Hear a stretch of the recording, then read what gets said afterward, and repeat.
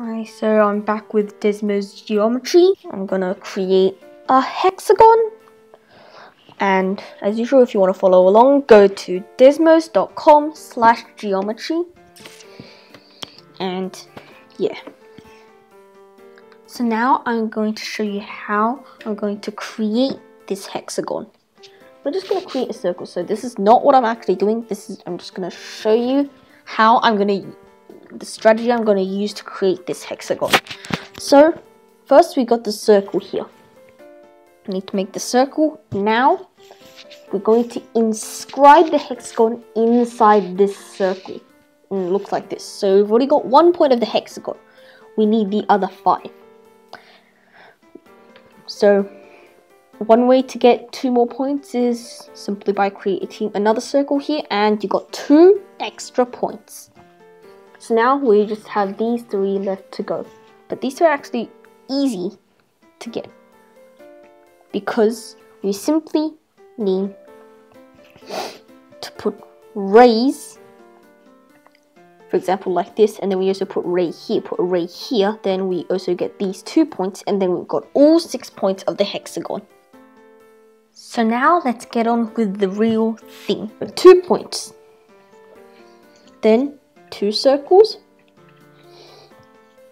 yep, then 3 rays, 1 here, 1 here, 1 here, then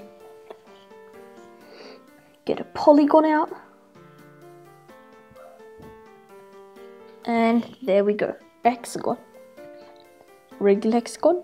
Oh yes, I'm just gonna check it using the angle thing.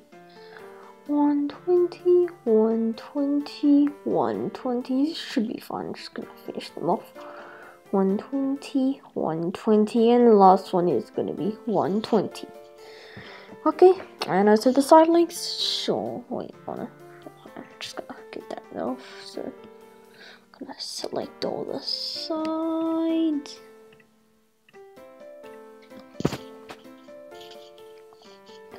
Gonna put a label there, 2.38. All 2.38, and yeah, I'm just gonna, yep, and then I'm just gonna, as usual, hide unnecessary things,